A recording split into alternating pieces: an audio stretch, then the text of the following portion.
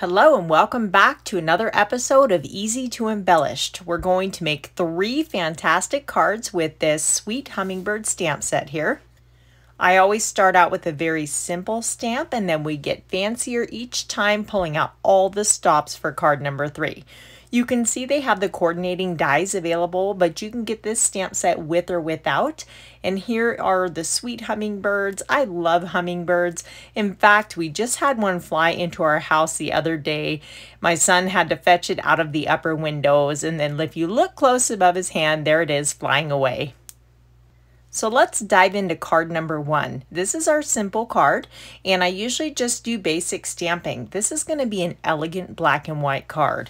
I'm taking the larger floral cluster, and I'm going to stamp it on both of the lower corners, and then one coming in from the upper left corner as well. I have a small piece that I've cut from my all-purpose mat, and I like to, since I'm stamping off the edge, I don't have to waste any paper. This just catches it and I can wipe it right up. So now we're ready for our hummingbird that's going to take center stage there, and you can see these images are stamping beautifully. Now this is the May stamp of the month. It's called Time to Celebrate, and there are beautiful sentiments on here, and they have this very flowy, scripty font to them. And you can get this stamp set, sorry about my hat there, but you can get this stamp set for $5 with a qualifying purchase. That is an awesome value. This is normally like an $18.95 stamp set, so $5 is a great opportunity to add this to your stamp collection. If you've been following me for a while, you know I love my shimmer brush. So even though this is black and white, it doesn't mean we can't add a little sparkle. And when I hold this up in the end, you will really see that hummingbird shine. I'm going to mat this on a piece of black cardstock. And then we have our little sentiment here. And I just stamped the word thank you. I'm popping this up on foam tape. And I thought my card panel was just a little bit off kilter there, so I'm just re-adhering that. And now I have my white envelopes card and envelope value pack, and I'm just centering this onto my card base, and then we will add the sentiment here just like so, kind of off to the right. And here is card number 1. Can you see that shine when I hold it in the light like that? It's gorgeous. This black and white card is very elegant. So for card number 2, we're going to step it up a notch. You can see I've taken this White Daisy cardstock and I've embossed that with a retired floral embossing folder. And I've also gone ahead and cut out this stitched rectangle frame. We're using the inner portion from the medium frame for that lovely stitch detail around the edge there. Now for my stamped images on this card, I'm going to be die cutting them out, and I'm also going to be coloring them with my Spectrum Noir Tri-Blend markers. So I'm using the Intense Black ink because this is a solvent-based permanent ink, and the alcohol markers won't cause the lines to bleed or anything like that. So I have my hummingbird, 2 of the small flowers, and the large cluster. I went ahead and die cut those off camera there. And now I was showing you I have my dark red marker and the light green blend. And I've sped this portion up so I can show you what I'm doing here. I'm just kind of alternating. I'm using dark in areas where I think it would be kind of shadowed and lighter on the other areas, just to give this hummingbird some depth and dimension. When you use the varied shades of these colored markers, it really brings these images to life. We have the ruby-throated hummingbirds around our house, so that is what inspired my color choices for this bird. I'm adding some bits of the ice gray color around the edges here on his tail and wing tips.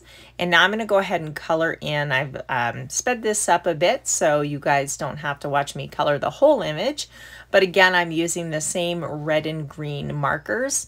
And you can see that just is going to look lovely there. Now I'm adding just a bit of depth with the darker shade. So we're ready to assemble card number 2. I'm going to adhere this embossed floral panel to a bit of black cardstock. And now I have a little piece of fun foam just from my local craft store. I'm going to pop up this center stitched rectangle frame here. and we'll place that right in the center of our card. And this is going to hang over the edge of the right side just a bit, and I'm going to place these two smaller flowers hanging down off the bottom. Now where they join, I'm going to put my sentiment there to hide that little bit of a mess there. So for my hummingbird, he is going to hang off quite a bit, so I'm going to use a little foam tape on his outer wingtip there, and then I'm just gluing the inner portion like so. So my sentiment I already had stamped, and I heat embossed this. This is from the Say It in Style stamp set, and there's just a ton of sentiments on there. I go ahead and stamp them all at once and then heat emboss them with white embossing powder and cut them out and have these ready to go, and it really helps speed up the card making process. This is a card for my mom, so I chose Happy Mother's Day as my sentiment there. And now we're just going to adhere this whole thing to our A2 card base. And I just really make sure to get my adhesive around the edges. I ran out of my tape runner, so we're adding a little bit of glue. And I'm just going to center this so we have the white margin all the way around the edge there. And of course, we've got to add a little bit of shimmer. This is the Julep shimmer brush, and it goes really beautifully with that green shade. And now I'm going to use the clear on the rest of the hummingbird. I know that the shimmer is subtle in the camera image, but when you see it in real life, it really does add a wow factor. You can see that shimmer and shine there on our ruby-throated hummingbird, and this is card number 2. Are you ready for card number 3? We're going to get even fancier. So again, I have my black cardstock. We have our white daisy stitched panel. There's a piece of vellum and a black circle. For the vellum, I've used the largest of our basic circle dies and the largest of the stitched circle dies for the black circle there.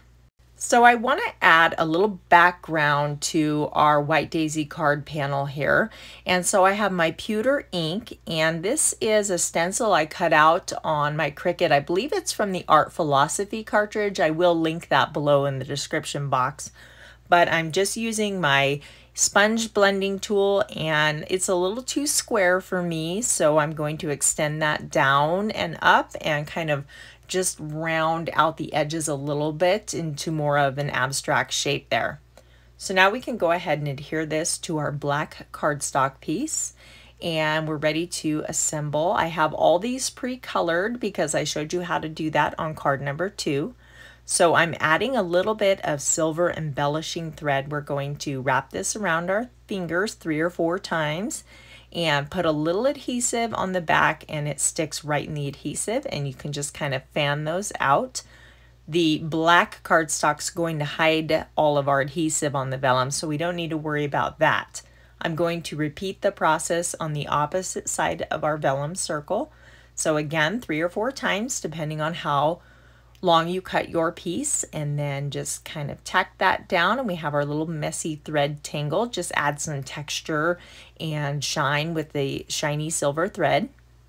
Now for our large floral cluster, I'm going to tuck this in behind the circle on the top of the card, and for the hummingbird I'm going to pop him up completely. So we're going to use the foam squares and tear little bits here and there to fit in the smaller sections. We can go ahead and remove the adhesive backing, and I'm going to put him off to the left, just kind of like so there. Perfect. Now I'm going to take one of these smaller flowers here and put that right in front of our hummingbird like he's going to have a drink from that flower. So for our sentiment, I'm again using that May stamp of the month, Time to Celebrate. And for this card, I chose Thank You. So I'm going to stamp this right across the bottom. This part is always kind of nerve-wracking, but that came out beautifully. Perfect. I love the flowy scripty font on this stamp. I think it's just perfect for these cards. So now we're going to go ahead and adhere this to our card panel. And as a finishing touch, you guys know I'm going to do it. We're going to add some shimmer to our hummingbird. You have to have the shimmer. If you don't have a shimmer brush, I would highly recommend starting with the clear. There's several colors, but the clear you can use you know, on just about anything. So start out with the clear shimmer brush and you're going to love it, I promise. So here is card number 3. I love it. I love that stenciled background and the softness of the vellum and all of our layering here. It turned out great. I'm really happy with this card. Of course, I just love hummingbirds, so I think I'm kind of biased. But there's our first black and white card, our second card, and then our card number 3. Which one's your favorite? Which one do you guys like the best? I'd love to hear your vote in the comment below. I hope you guys are inspired to see how you can step up your card projects. And for more inspiration, here is my playlist to the rest of my easy to embellish cards. Thank you so much for watching, and I'll see you next time.